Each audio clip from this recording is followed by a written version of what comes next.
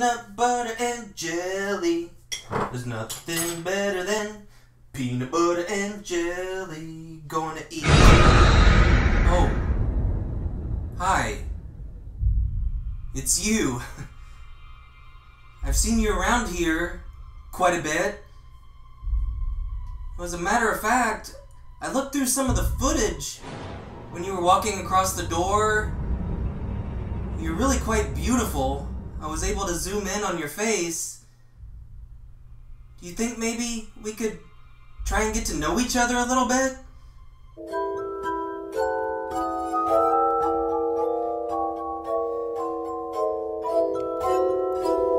So this is really kind of amazing. It's only been 2 weeks, and I really feel like we've gotten to know each other so well, and we have so much in common. I mean, we both like tofu and Nintendo games and ghosts, and we both like watching Netflix. You know, I don't know if you know this, but there's something in our culture called Netflix and chill. I was wondering if maybe we could do that.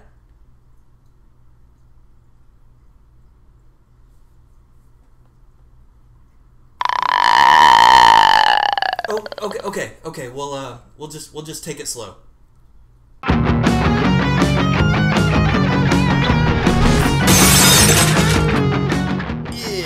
It's episode 7. Holy crap. 7? Wait, no.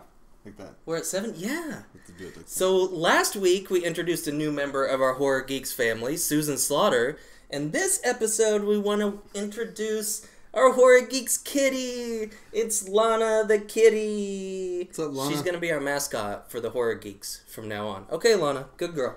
You can go do your thing. Hey, Lana, give me some ice, will you? I skipped lunch today. So, Andy, today is National Talk Like a Pirate Day. Yar. Hater! Some notes on this episode. It's a little bit discombobulated, but that's okay because we're doing Asian horror.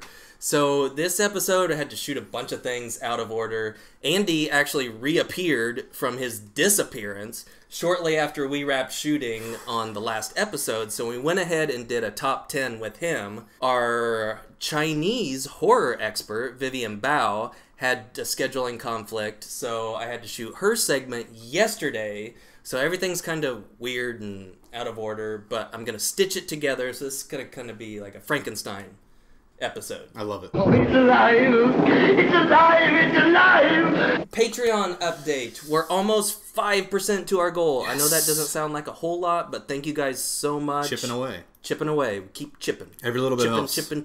Just like the wood chip massacre. Right. Every person who donates, we put your body into the wood chip massacre It's pretty cool. Machine, and it helps us out. It's amazing how that works. And, you know, your legacy is definitely spread out. It is. It's spread out over a lawn. It's a big area. A golf course.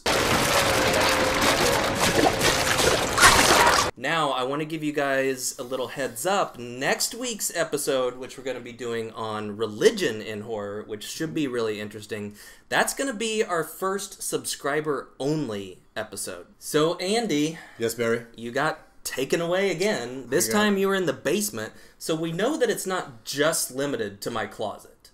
It's not. This time it was a lot more relaxed. I got to hang out with the Gremlins from Gremlins.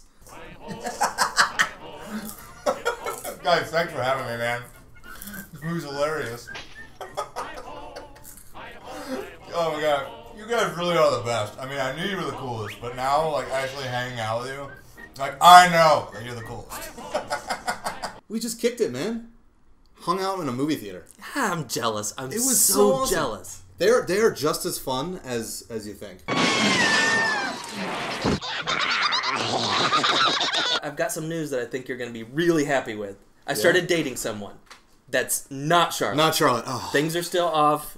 We've separated. It's done. Streams are not crossed anymore. Now, do you remember in episode 2 when I showed you that footage of the ghost that was in my apartment?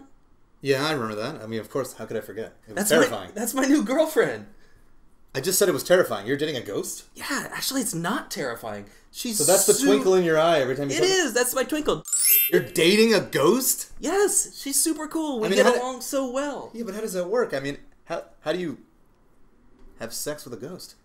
Well, I don't even know if she's corporeal yet. So we haven't got to that point. I haven't even got to first base. Okay. We're taking it really slowly. But how can you get to any base if there's not I a don't- corporeal existence to... Let me ask. Like, a base is a solid thing. A base is like a corporeal, physical thing. It is. So let me ask. Honey, are you there?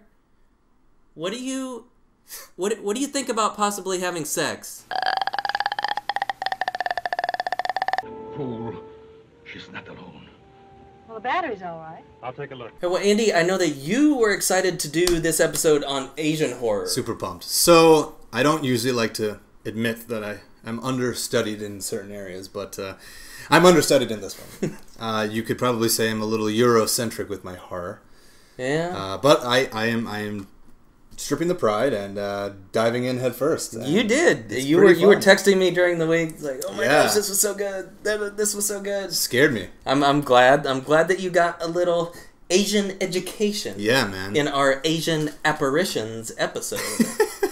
But you brought up the term Eurocentric, and it's absolutely true, and it's something that I do want to address really quick. You know, when we talk about European horror, we don't really talk about European horror. Right. You know, we talk about French, German horror, Italian horror, right. and we kind of look at those within the different countries.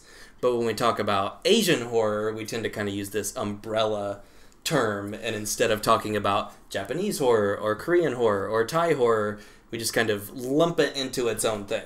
And we're gonna dive into Japanese horror and Korean horror and Thai horror, but I just wanted to bring that up and address that. But you know, in a way, it makes some sense because we are from Western culture. There's a man named Alan Watts. He wrote a pretty famous book. It's really about just a fundamental difference in thinking about things and understanding between East and West. And I think that's part of the fun of analyzing the differences here, is we really get into kind of like, if I can use a big word here, Barry, epistemological analysis and existential look at horror. Just from kind of my little insight into it, I really noticed how kind of spiritual horror these really become. So when we start getting into horror and looking at the differences between Eastern and Western horror, right, I really feel like it does have a lot to do with the difference in looking at religion and in looking at life and death. Culture, whereas Western religion centers a lot more on the afterlife, and Eastern religion centers a lot more on the here and now. You know, being here, being centered, being present. And so it kind of makes sense that in a lot of, I mean, obviously in Western horror, there is a lot of like ghost and afterlife stuff, but a lot less than Eastern horror. And so in Western horror, it seems like the horror is here in this life, right, because the afterlife is okay. And then in Eastern horror, it seems like the horror is after this life because the here and now is okay. Which is more fundamentally scary, I think. I do too. You're dealing with like the rest of eternity is a horrible existence. Yes. It's a terrifying existence. Yes. So because horror and death are so closely related, They are. we need to kind of look at the way that death is dealt with Right. in different societies and within the difference between East and West. I mean, within China alone, there are dozens of different just death and funerary ceremonies. And that's just China. Right. What in the West, we have 2.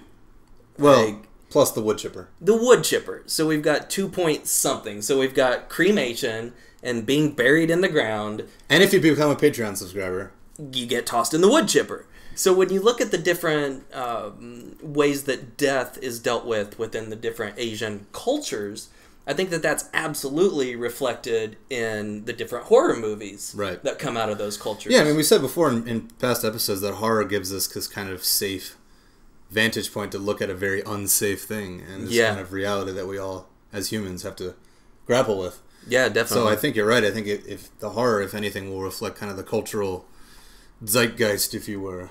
Yeah, and when you look at some of these different Asian cultures, I see a pretty good separation in how a lot of their horror movies are portrayed. Yes. Like, I mean, across Asian horror, a lot of it is supernatural. But like when you look at Japanese horror movies, now obviously there's exceptions to this, But it seems like Japanese horror movies deal a lot more on the sort of larger societal level. Yeah, more macro. Absolutely, and the individual is just kind of like part of that societal thing. Yeah. I mean, think of like Battle Royale or Suicide Club or Pulse, which we're going to talk about in detail a little bit later. To an extent, Ringu and Ju-on, which we're also going to talk about a little bit later. And even that show that was based on the manga... Death Note. Death Note, the new one. That just came out on Netflix. I mean, that goes to a global level. Yeah. That was one of the biggest kind of adjustments I had to make when diving into Asian horror was a lot of this stuff, especially Japanese, the macro. There was a little bit of like, man, I think I'm not as riveted on the edge of my seat necessarily because I'm used to just like focus on one or two characters and I'm really worried about them. But here... you're really worried about humanity a lot of the time. And then about the halfway point, I realize that I'm not like classically on the edge of my seat like I'm used to being. But then all of a sudden I'm like, man, this is really in my head. This is really making me think about what it is to be a person. Who am I just can't remember. Now, when you start getting into the other cultures, Korean horror has some of the same similar characteristics of Japanese horror. But Korean horror tends to center a lot more just on suffering. Yeah, really. Like, the Koreans have the suffering down to a science, man. When we move outside of Japan and Korea and look at Hong Kong horror, because it's interesting, and I'm going to get into this into the next segment with Vivian. There's not a lot of Chinese horror because of the way the government kind of restricts things. But Hong Kong, bizarre stuff that come out of Hong Kong. But then you kind of get into Thai horror movies, and this culture, the Thai culture, I think is really interesting, and we're going to get into Shudder. But Thai horror tends to deal a lot more with just like traditional superstitions. Right. And I really felt like hearkening back to episode 4 where we did Tales from the Crypt. Yes. A lot of these Thai horror movies are almost morality tales. Right, and you could argue that it's all metaphor for the person's kind of wrongs that they've done, and that the supernatural is kind of making them atone for those wrongs. Absolutely. I'm so excited right now. I have with us Vivian Bao, one of the most acclaimed, or in my opinion, one of the most foremost horror experts from China. How's it going? Good. Yeah? Thank you for having me here. I'm so excited to share my experience. Absolutely. Now, tell us a little bit, like, I know Hong Kong has produced a lot of amazing horror movies. Biozombie, Mr. Vampire, Dreamhouse, Riki-Oh, how can I forget that? But I know that there's a lot of difference between Hong Kong and mainland China. Can you give our viewers just a little idea about that? Yeah, it's a little sad. It's very different because, you know, we have this very different censorship. Yeah. So actually we can't have real gore or ghost in our horror film. Can you believe that? So, for example, if you have a ghost in a film, you can start with that. But at the end, you have to end with the revelation that either the ghost is presented by some other people, or it's just an illusion. You know, it's really sad. What kind of horror film that you can't allow a ghost? Where's the fun in that? Yeah. So how does someone like you, or how do people in China like get to see? Do they have to smuggle some things out of Hong Kong? Or yeah. Like people like me, like they are developing this underground horror community in China. Yeah, they're trying to produce the real horror film. So this is our spotlight on Shudder. So why don't you tell us about 3 of your favorite movies on Shudder? My first pick will be 100 Bloody Acres. 100 Bloody Acres? Yeah, the Australian horror comedy. You and I are going to get along so well. And that's a movie that I'm really surprised that I bring that up to horror fans, and a lot of them just don't know about it. To me, that and the New Zealand production Housebound are like 2 of my favorite horror comedies of the last you're right. Like, 5 years. It's so brutal, but as well, like, it's so hilarious. It's totally hilarious. Also the Housebound. The second one I'm going to mention is Sweet, Sweet Lonely Girl. It's kind of slow burn, and it's homage. For some people, maybe it's not as good as the Devil. House of the Devil. Yeah, House of the Devil. Oh, House of the Devil. That's right in my wheelhouse. That's one of my favorite movies of the last 10, 15 years. But yeah, I totally agree. It is a slow burn like that. It is built as an homage film. Yeah. I don't think they pulled it off quite as well as House of the Devil. Yeah, but I kind of like it. Okay, I might be stepping outside of my comfort zone, Okay. but I do speak some Chinese. Oh, really? Yeah. 哦，真的吗？ Sure.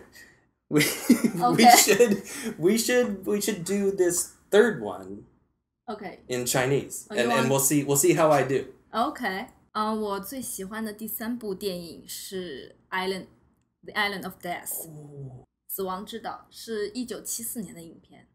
我爱这个电信，很多血电信。很多血的点心。我以为你是 vegetarian。是 OK。 vegetarian。好。好了，水的时间到了。谢谢 Vivian， 你是猫头鹰。Okay.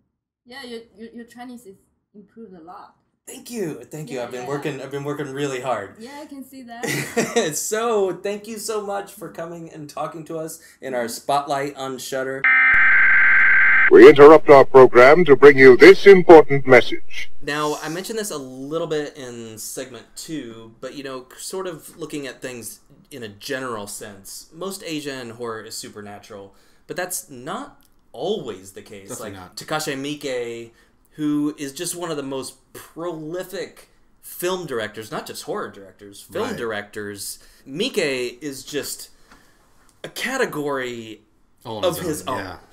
And something that I want to show you guys a trailer for, because I don't think a lot of you have seen it, is trailer for The Happiness of the Katakuris. You just gotta check this out. なんで俺たちのペンションで死ぬんだ。落ち着いてくれ。一生はないのか。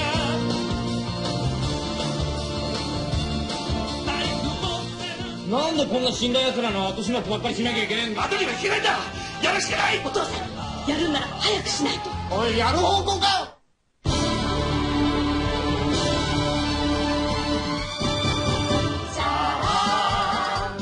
リチャード佐川です。こ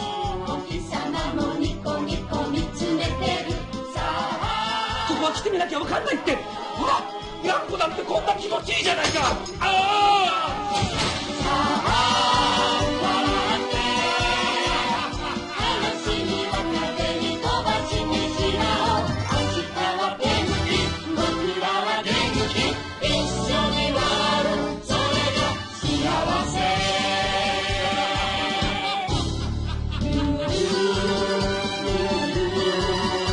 Now, because we're still talking about Miike, we can't really talk about Japanese horror without talking about Audition. It's really interesting because some people see it as a very pro-female movie, and some people see it as a very anti-female movie. Interesting. Just another way in which I think that horror, cinema, well, let's say art as a whole, and movies specifically, and then definitely horror, in ways reminds me a lot of just some of the basic principles of quantum physics, where like two people can look at the exact same thing. Get those nerds! Heisenberg principle. But also Schrodinger's cat. Nerds! Now, in Audition, there's a bag.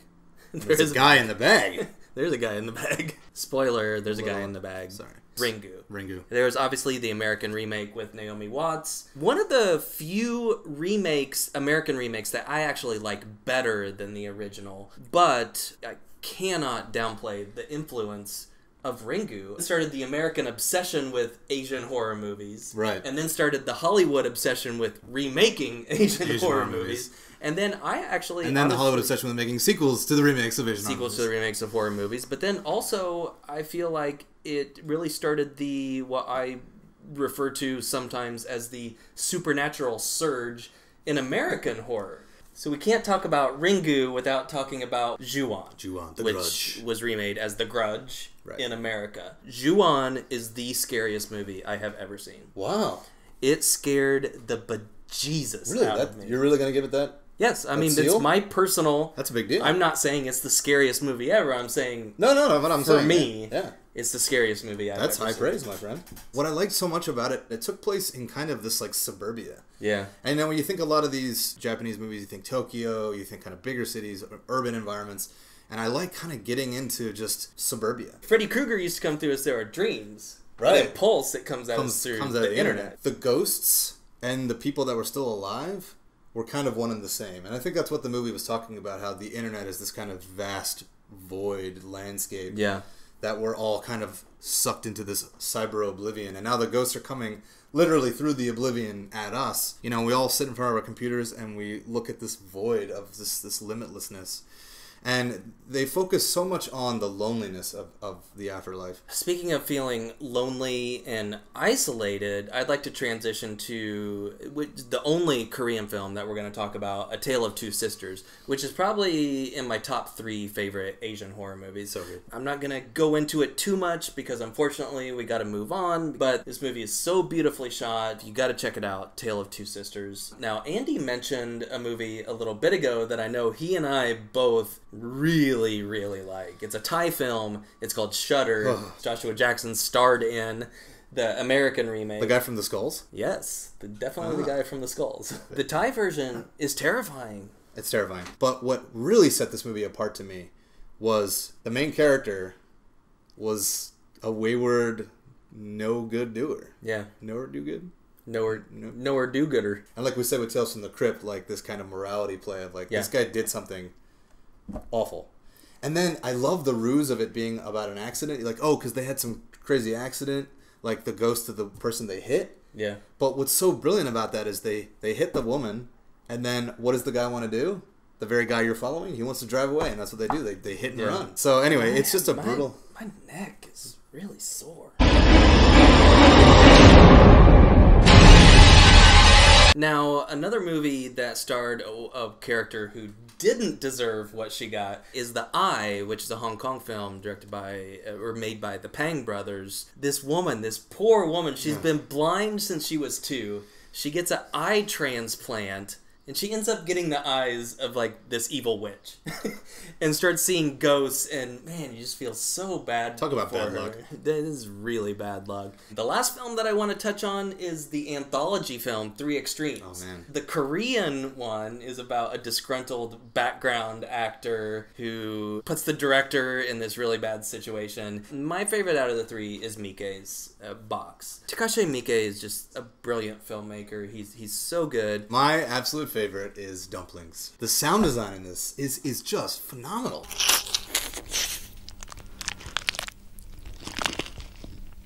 I have to say, the witch is hot. Now, Gemma Arterton is the hottest witch hunter I've ever seen, but the witch, she's super hot.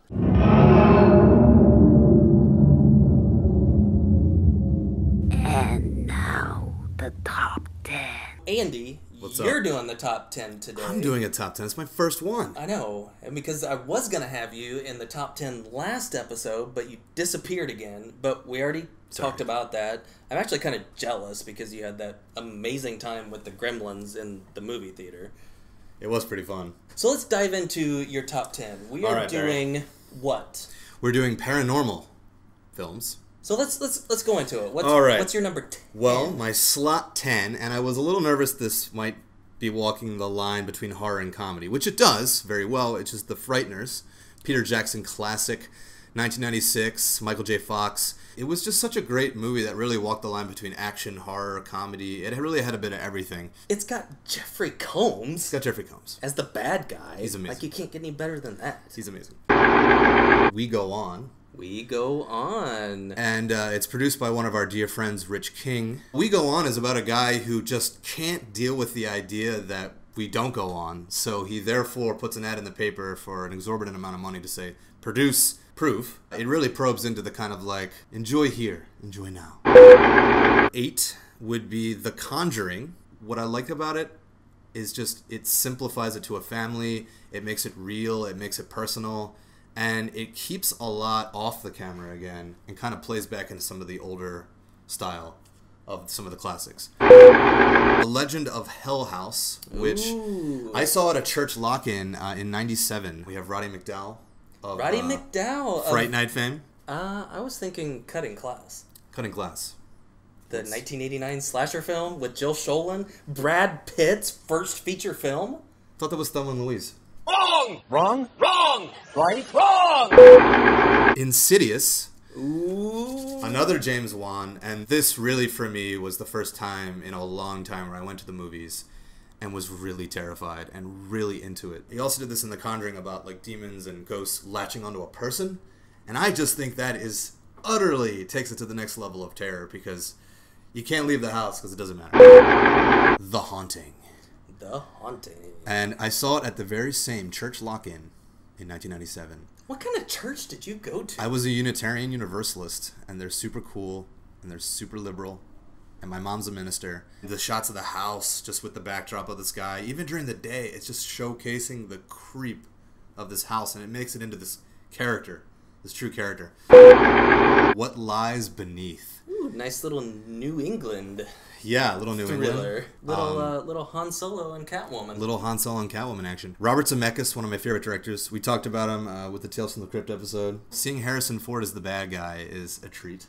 Yeah, it's kind of like, oh, Han Solo, you can't be the bad guy. Betrayed us. My number 3 is Stir of Echoes. Little Kevin Bacon. So, Richard Matheson, who actually wrote the Hell House novel, wrote Stir of Echoes back in the day. The thing in that movie that just is burned in my head is Jennifer Morrison's character, her fingernail getting ripped off. Oh. I cannot do fingernails getting ripped off. I can't do it. Poltergeist. Obviously got to mention this in paranormal lists. First movie we watched that night in the 1997 church lock-in. Same lock-in. We watched 3 films. Poltergeist, Hell House, and Haunting.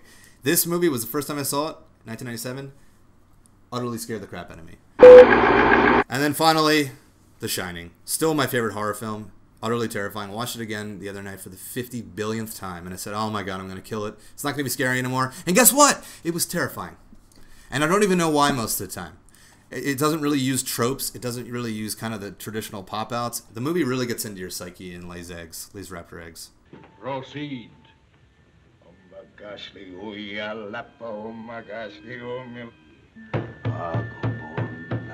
So that was past Andy, but now present Andy, unfortunately, along with present Barry, has to say goodbye. It's true.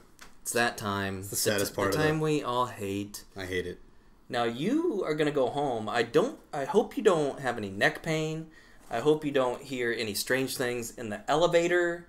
I hope you don't see any weird videos on your computer. And I hope that your brother is actually alive and not someone that you killed 5 years ago and you're just seeing a version of him. So I want you to think about all these things as you go home. Wow. Okay. It's pretty heavy. That's a lot to drop on me right now, Barry. Thanks. I like dropping things. You're a big dropper. Yeah, I do like to drop things. And speaking of dropping, as we said in the beginning of this episode, the next episode will only be dropping on Patreon. Who is that? Tweet from... Oh, no, it's Charlotte. No. Cut things off with Charlotte. Did you? Because she said she wants to get back together. Oh my god. No. Oh. No. Honey? This is... No, honey? Oh, I'm sorry. I'll take care of this. I'll make sure he doesn't do anything about it. I mean, she's my friend. He's my friend. I really don't want them together. Oh my god. Sweetie. There's a ghost in your house. You really are dating a ghost.